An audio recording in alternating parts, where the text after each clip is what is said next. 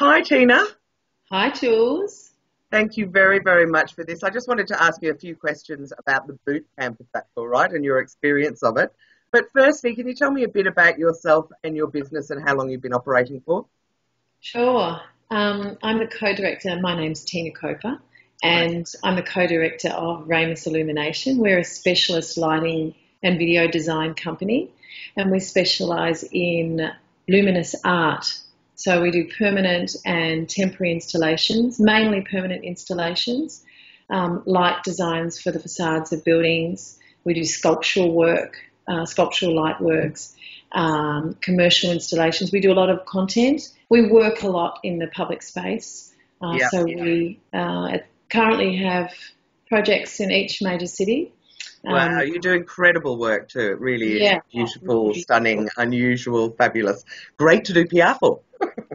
thank you So, very much. so now before the boot camp, had you ever tried any PR? And if so, what had happened? What had been your experience of PR?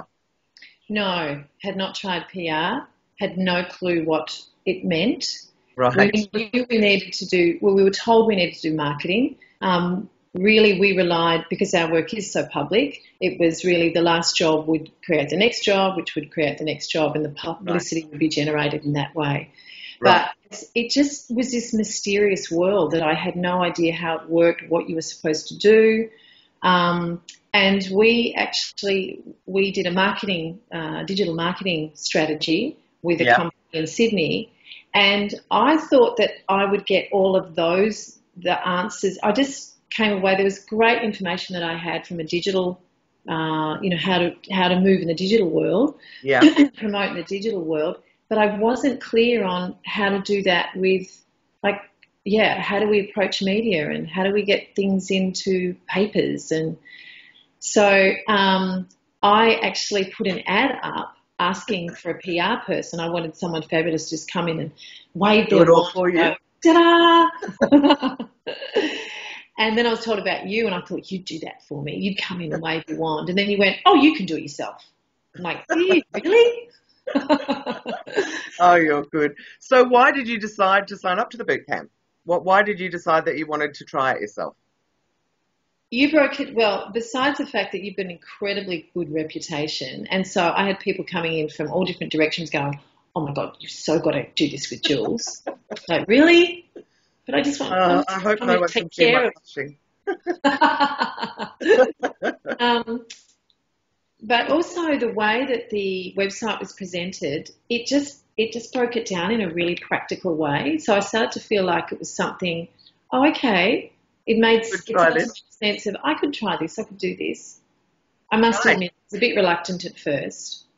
But well, you just did brilliantly, which we're going to find out in a minute when I ask you a question about how it all Yes. went. But I guess I'd love to know if I was to say there were just two main things that you took away from the boot camp, what do you think they were, the two things that kind of resonated with you the most? The way to build relationships with the media, like that was key. And, this is something that you kept reinforcing was that they are looking for great stories. And the simplicity of when you send a press release, don't put this is a press release in the title.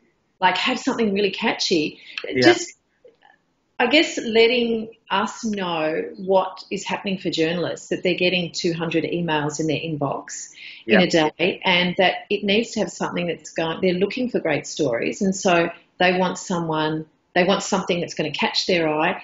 And, I really get that they don't want to have to do the work for you. They want it there. They want all the information that they need right there. So it was about kind of getting all the guff, getting that all the way. very, yeah, and say what you need to say it clearly, and big yourself up. Like really, like don't hold back in bigging yourself up. So actually, that's a lot more than two. Um, No, that's fine. and, No, that's great. Go and on. also how to write a press release and I'd been on the internet and seen that, but, and followed different guidelines. Yeah, But actually having you take us through that. And so there's a real simplicity. You demystified an industry and an area that I just thought, oh, yeah, I've got to leave it up to somebody else to do that. made it incredibly simple and digestible. Oh, So, thank you so much. yeah. What a lovely thing to say. Thank you. So here comes the big question. Have you tried the PR? How did you go? And what coverage did you get? We're going to bundle all together because I know you've got a very interesting story because it was about the launch of this building, wasn't it? So I'll let you lead the way. Yes, a month or so ago, we launched a building in Melbourne, 888 Collins Street, which does an artistic interpretation of the weather in real time. So Amazing. yeah, and it's really beautiful. And the nature of what we do is that we work with big clients. A lot of the time they're commercial developers, most of our clients. So we're embargoed on what we can do as far as media. They like to take care of that. What was great though, going into this, because I'd done the course, I was a PR expert, thank you very much.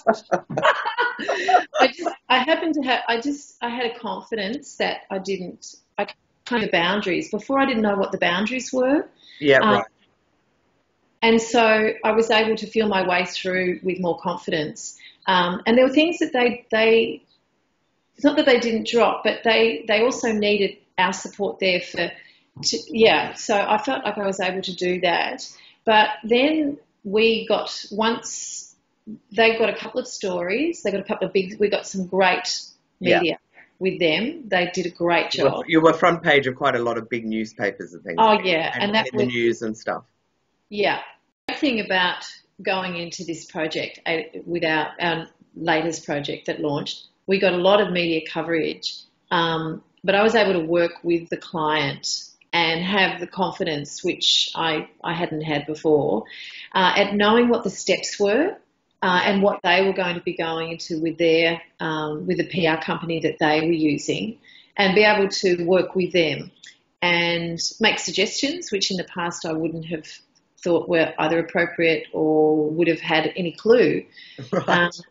And they were really gracious at opening the gate for us to then go to other industries. So and use our own press release. Right. So we took our press release and were able to, we went to all the lighting, architecture, design, and we've had there hasn't been loads. I mean, I don't know what the percentage is of what you want to get. Yeah. But we're really happy, and we're still getting approached by design magazines around the world.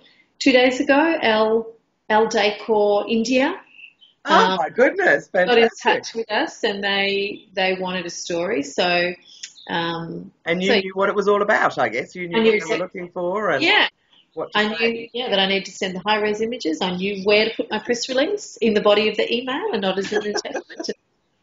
Fantastic. So I would have to say, for me, it's enormous confidence. I don't know why every small business why we aren't doing this. And the service you're offering is, very empowering for people, Jules. So thank you very much, Tina. Yeah, really appreciate it. And I can feel that what we've done is like stage one.